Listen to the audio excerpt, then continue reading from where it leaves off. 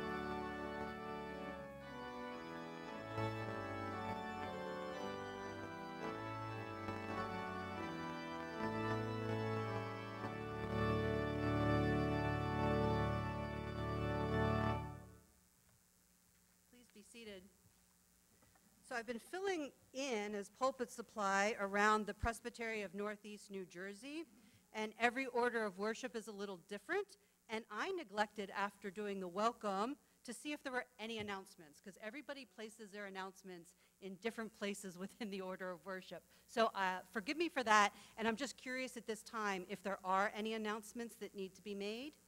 Be happy to hear them. Are we serious? There's no announcements at Woodbridge?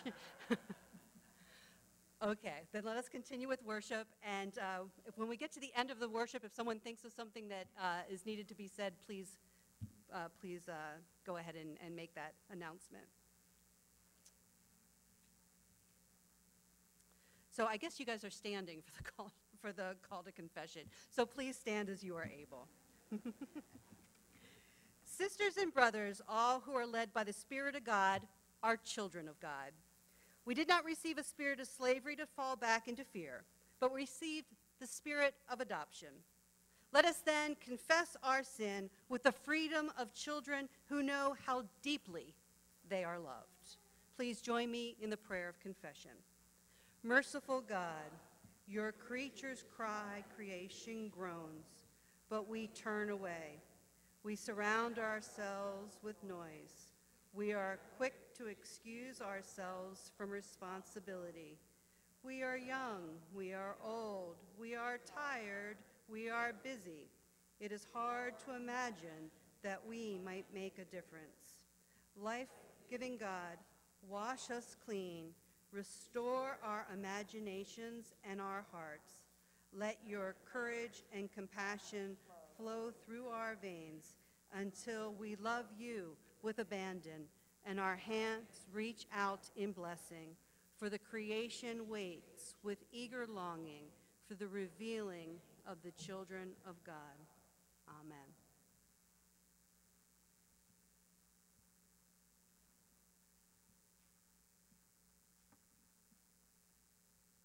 Amen. The mercy of the Lord is from everlasting to everlasting. I declare to you that in the name of Jesus Christ, you are forgiven. May the peace of Christ rule in your hearts. Amen.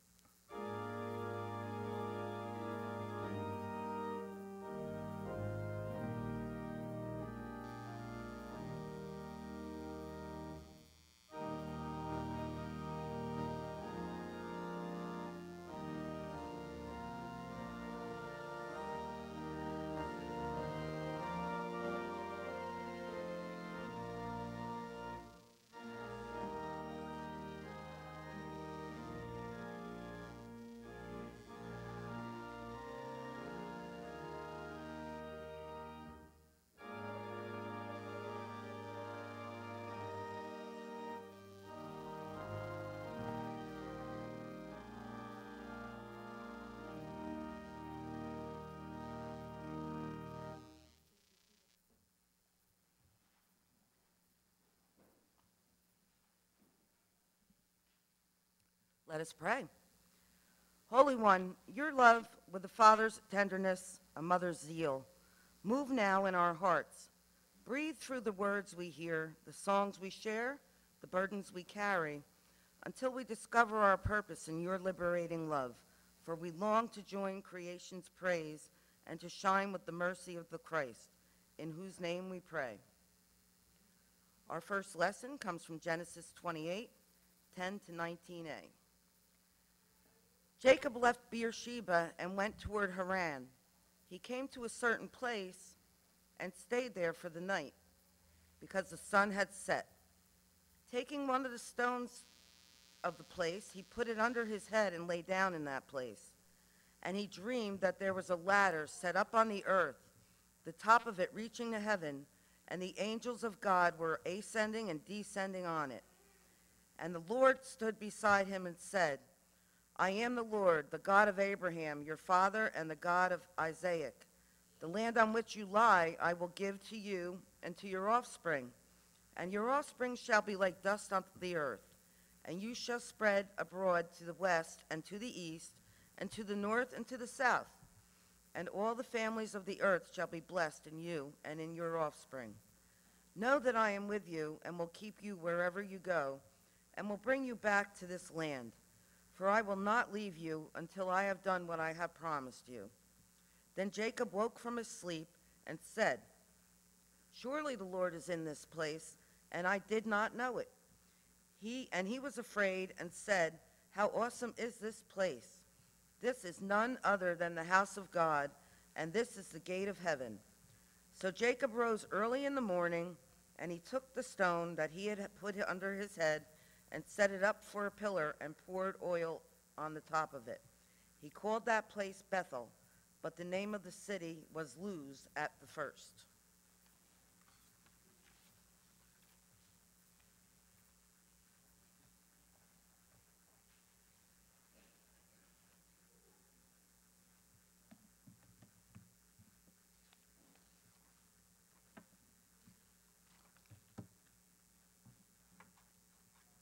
Our second lesson today comes to us from Psalm 139, selected verses. "O Lord, you have searched me and know me. You know when I sit down and when I rise up. You discern my thoughts from far away. You search out my path and my lying down, and are acquainted with all my ways. Even before a word is on my tongue, O Lord, you know it completely.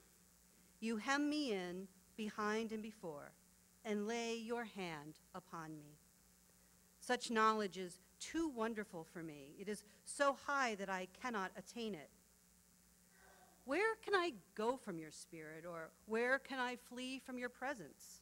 If I ascend to heaven, you are there. If I make my bed in Sheol, you are there. If I take the wings of the morning and settle at the farthest limits of the sea, even there your hand shall lead me, and your right hand shall hold me fast. If I say, surely the darkness shall cover me, and the light around me become night, even the darkness is not dark to you. The night is as bright as the day, for darkness is as light to you. Search me, O God, and know my heart. Test me and know my thoughts. See if there is any wicked way in me, and lead me in the way everlasting." The grass withers and the flower fades, but the word of the Lord endures forever. Thanks be to God.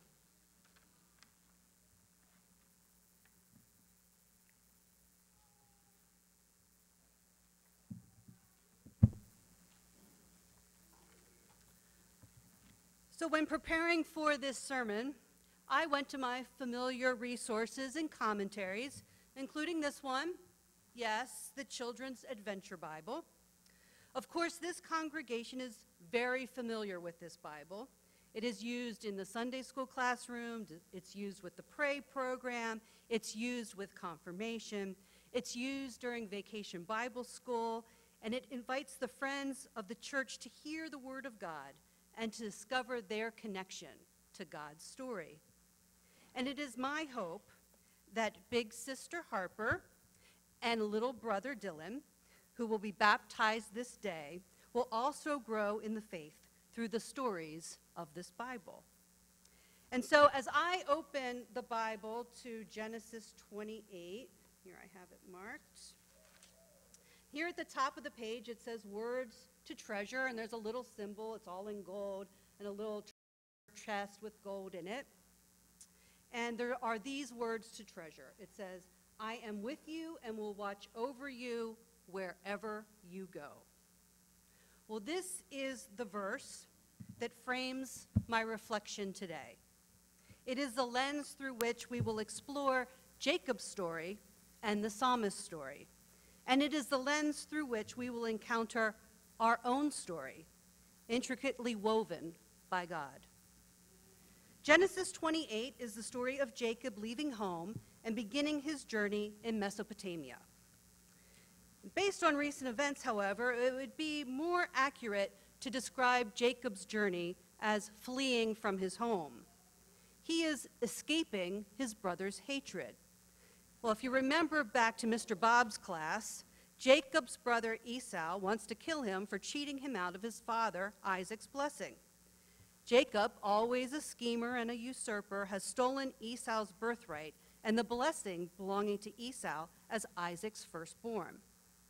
This chapter makes no mention of it, but it is the context driving Jacob away.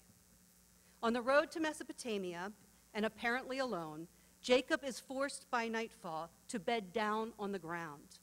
The Lord appears to Jacob in a dream atop a ladder or staircase connecting heaven to earth. On the ladder, angels are ascending and descending. In this dream, the Lord repeats to Jacob some of the very same promises in the same words that he said to Abraham. He will give Jacob and his descendants the very ground he is sleeping on while dreaming. He will make Jacob's offspring as the dust of the earth, spreading out in every direction. All the peoples of the earth will be blessed through Jacob's offspring. And the Lord promises to be with Jacob wherever he goes, to keep him safe, to bring him back to the land of promise. The Lord will not leave nor abandon Jacob. Well, Jacob wakes up overwhelmed by awe and fear. He makes a powerful connection between the Lord's appearance to him and the place where he slept. He calls the place Bethel, which means house of God. And using the stone that served as his pillow, he erects a stone pillar to commemorate the spot. Finally, in verses 20 through 22, which was not part of today's text, Jacob makes a vow. If God will be with him and provide for his needs and bring him back to his father's household in peace, Jacob will make the Lord his God. He will worship him at this place, and he will give to the Lord 10% of all God gives to him. Well, Jacob had an extraordinary dream that changes his life and the lens through which he knows God. His dream discloses the hidden yet active presence of God at this chance stop along the way. Jacob's dream is not only awe-inspiring and majestic, but also intimate and personal. In an alternate translation, Jesus stands beside him as he lies on the ground, promising to be with him wherever he goes. God's word at Bethel initiate a covenant with Jacob, an enduring relationship committed to his well-being and his future. Alone and in a strange place, Jacob becomes part of an intergenerational relationship with God.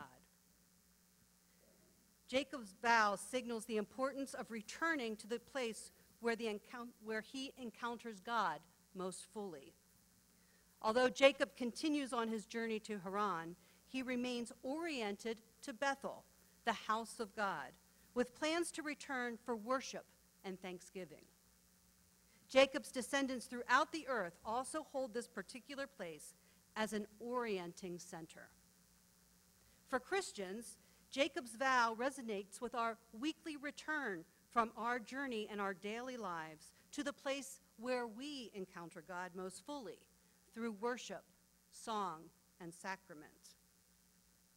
Like Jacob's story, Psalm 139 speaks to the intimacy and personal knowledge God has with humankind. In Psalm 139, we hear language and gain an understanding of God, a God who is cosmic, transcendent, distinct from the world, yet personal, immanent, knowing each of us intimately. 7 times in the first 6 verses, the psalmist addresses God as you in a very familiar way. You have searched me and know me.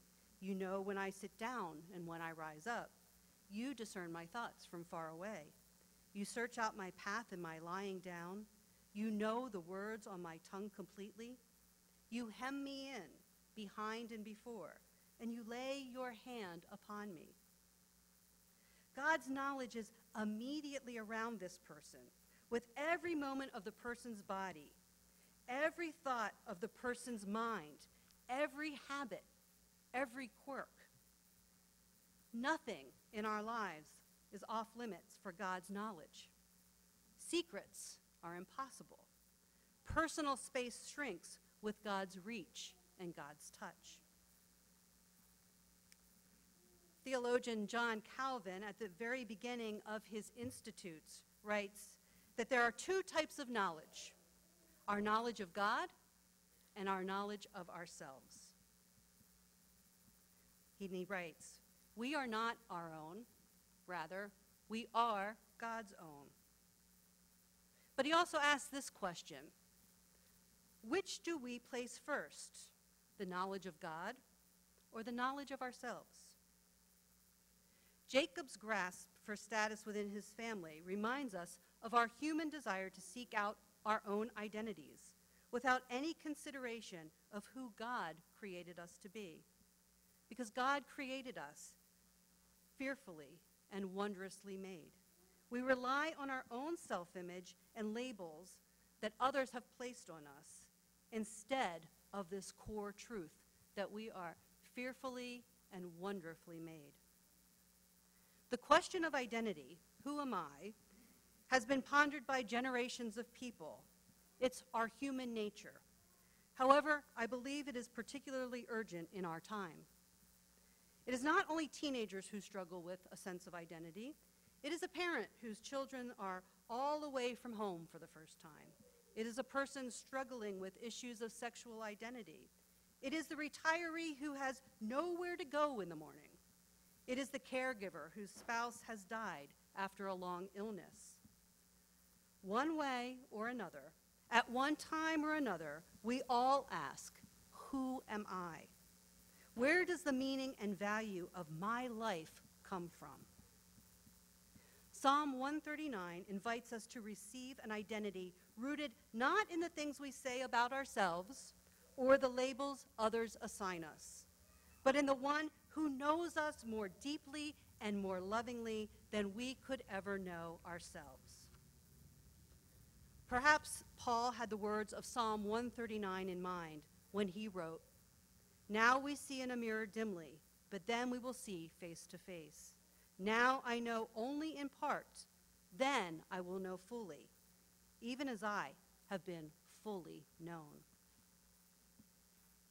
As the psalmist and as Jacob discovered, our identity is rooted with the steadfast love of God, known in and through Jesus Christ. Because God knows us thoroughly and loves us fully, our lives have a worth that cannot be taken from us by others or ourselves. The value of our lives does not come from what we achieve or possess or what others may think of us. It comes from the God who knows and names us, from whose steadfast love nothing in all of creation can separate us.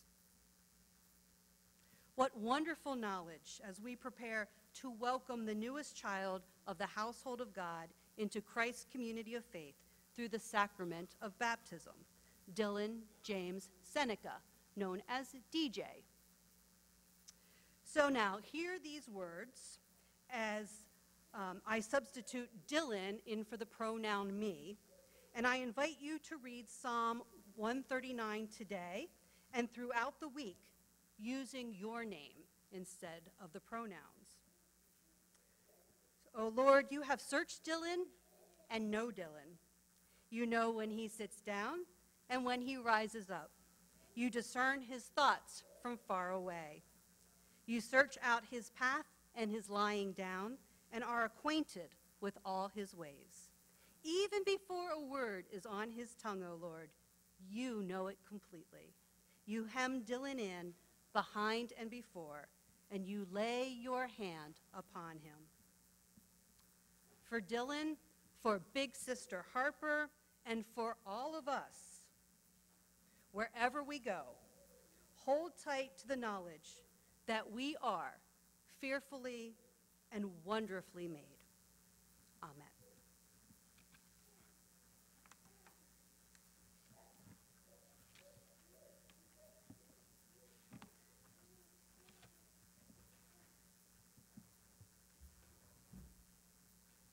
Now please stand as you are able as we sing the song, "O Love That Wilt Not Let Me Go," hymn number 833.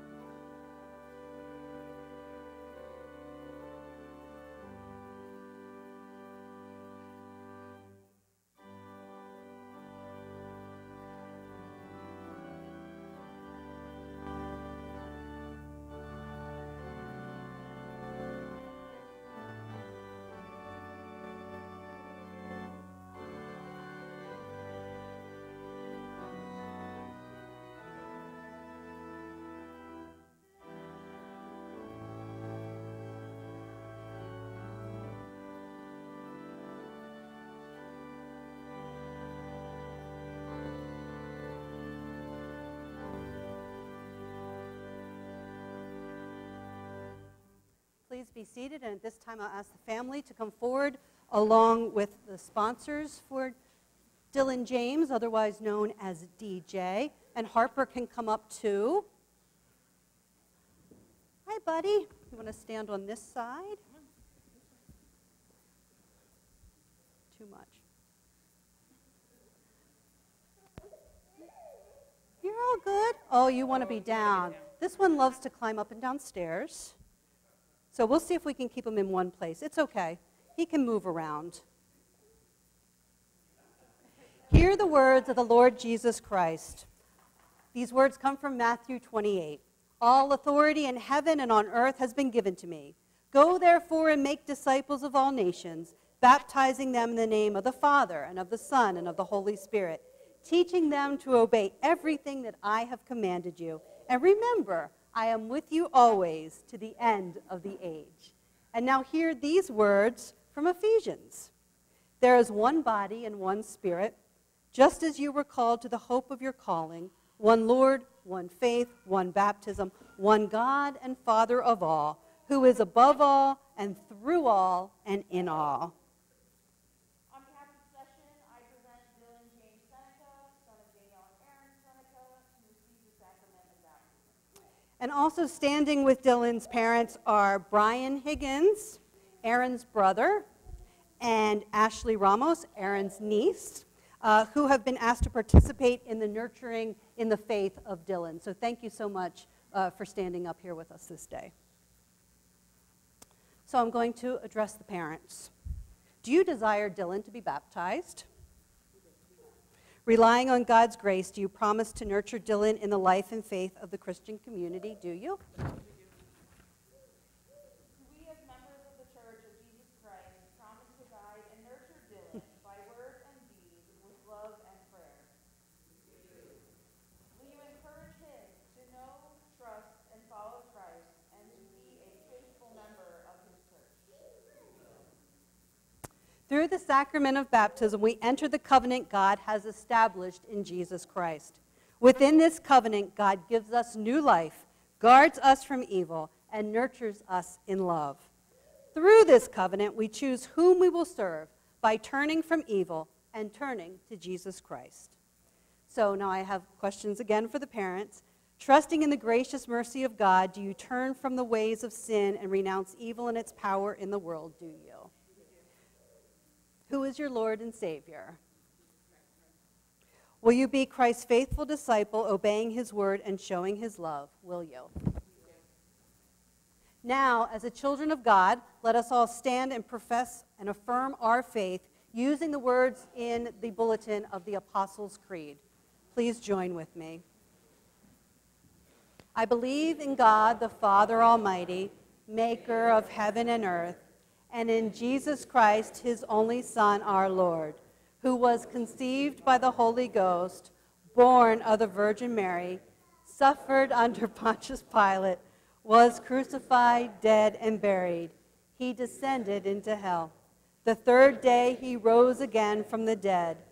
He ascended into heaven, and sitteth on the right hand of God the Father Almighty. From thence he shall come to judge the quick and the dead.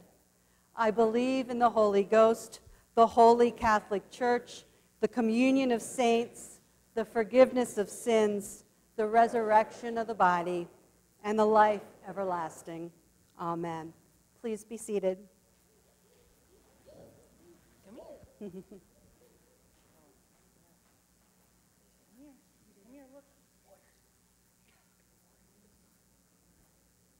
Please join with me in prayer.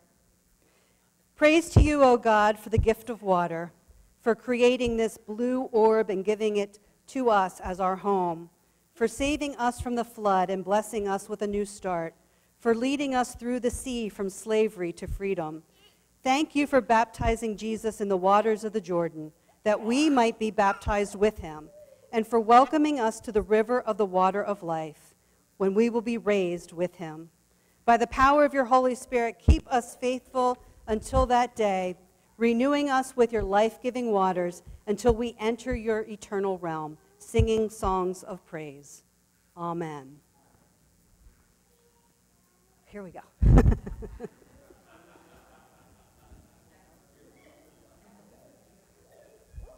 I was Catholic once. Yeah. Hi.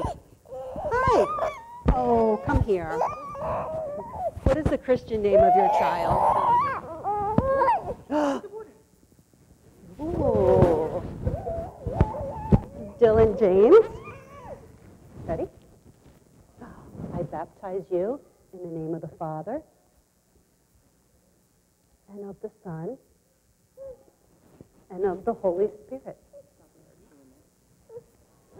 Dylan James, child of the covenant, you have been sealed in the Holy Spirit in baptism and marked as Christ's own forever.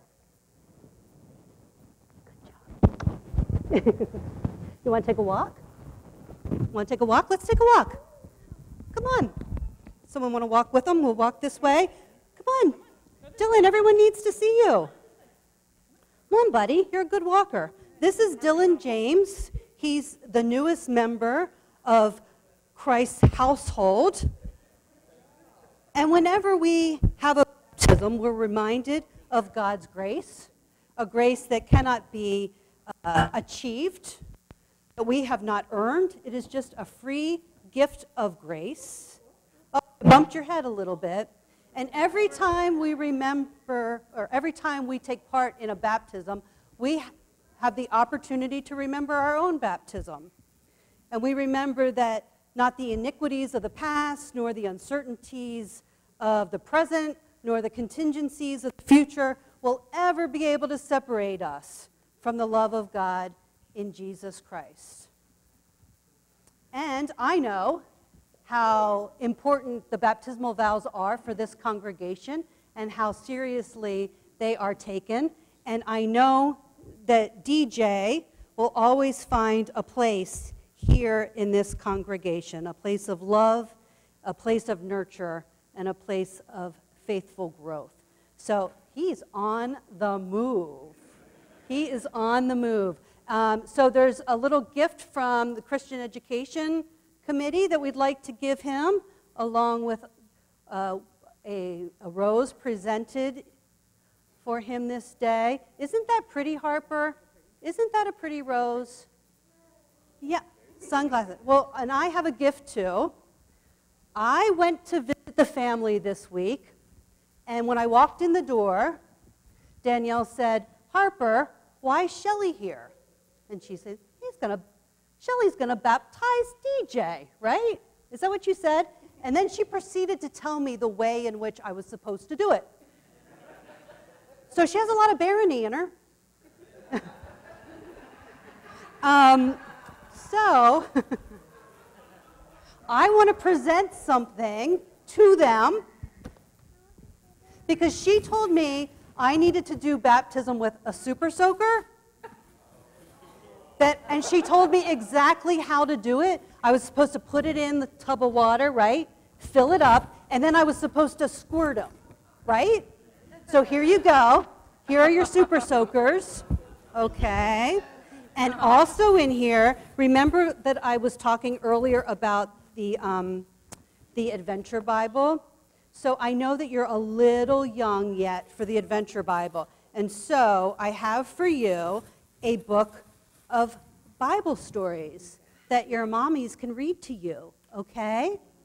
All right. And guess what, DJ? You can play with the bag. Right? And you have a super soaker too, so you can get back at your sister.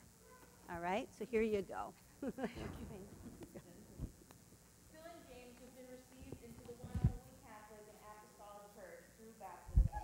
By the power of Goody. the Holy Spirit, he has become a member of the household of God to share with us in the priesthood of Christ.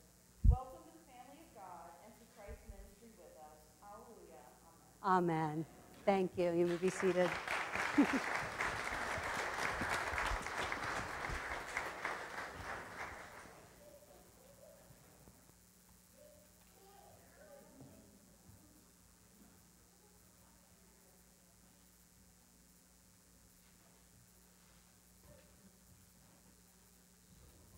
Who knew how much fun you could have with a hymnal bookmark? That's awesome.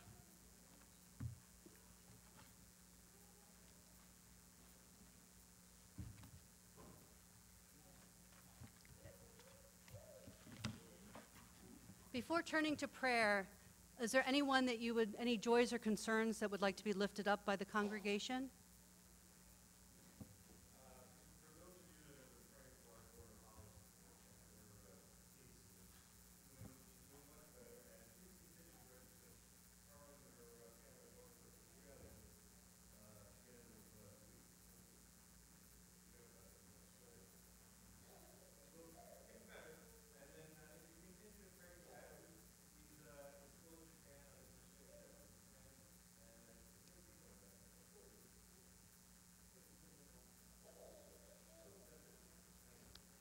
Thank you.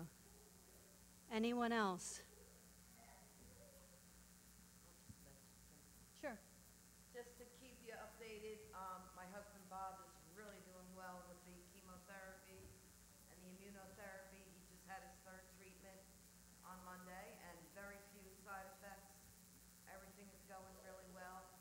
He's got one more chemo with the immuno and then the rest of the year just the immuno. So I know it's because of all your prayers. I really, really, really thank you. Keep them up for us, please.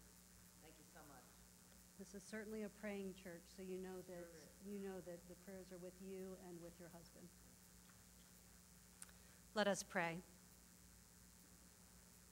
Mother, Father God, thank you for making us daughters and sons, co-heirs with Christ, sisters and brothers of one another, bearing witness with the Spirit that we are the children of God. We pray for the whole church, that in the field of this world it may be the good seed that grows into your harvest. We pray for your whole creation that is waiting in eager longing to be set free from everything that holds it in bondage. We pray for the earth's people, its nations and leaders, that all may come to know the ways that lead to peace. We pray for those who are ill and for those who are facing death, that they may find hope in the faith that the sufferings of this present time are not worth comparing to the glory to be revealed to them.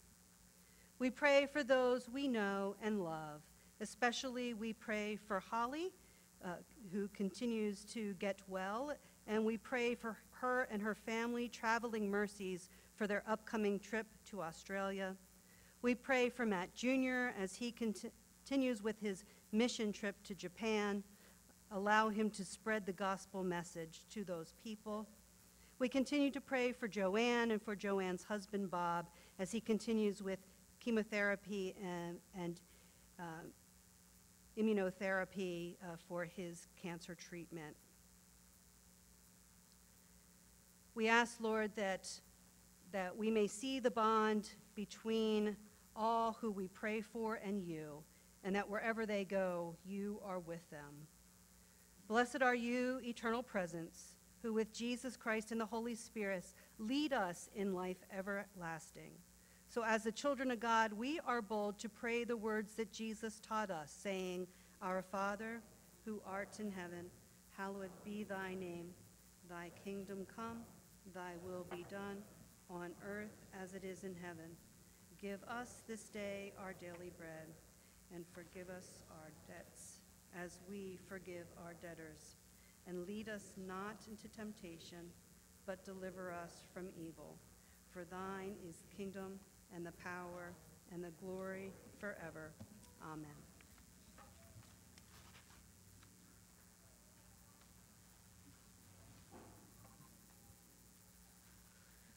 Let us give back to God a portion of our blessings and our gifts.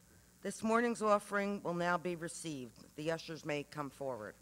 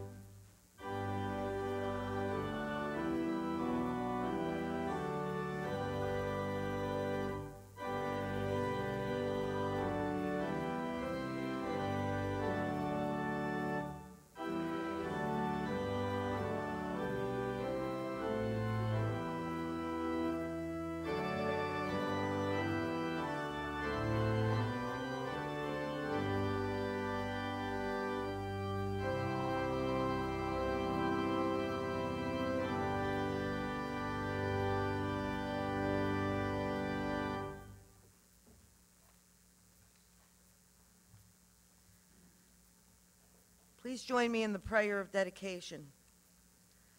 God of mystery and grace, you have met us and blessed us with such abundant promise.